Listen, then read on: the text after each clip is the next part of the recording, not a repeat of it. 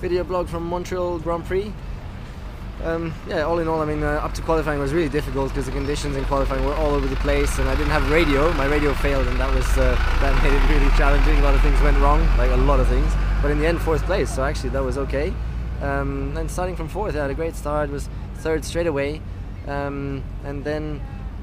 Initially, yeah, a bit difficult to hold Webber and Alonso behind, but then I think the main thing was just that we made a mistake then putting the soft tire on again, although we should have gone for the hard tire, which all the others did. So that then cost me definitely the place to Webber. I think Alonso would have beat me anyway, but there we are. Yeah, and so in the end, yeah, it's still it's damage limitation today with 5th place, still good points. Tire degradation is still an issue, that's for sure. That was clear again today, because I think on one lap we're still massively quick, but in the race someone like Vettel or Alonso, they're just quicker than us. Yeah, they're just managing the tires better, so still need to progress on that, understanding that better. But we're getting there, you know, and I'm sure we have exciting times ahead now, and I really look forward to Silverstone. I hope you enjoyed it. See you soon.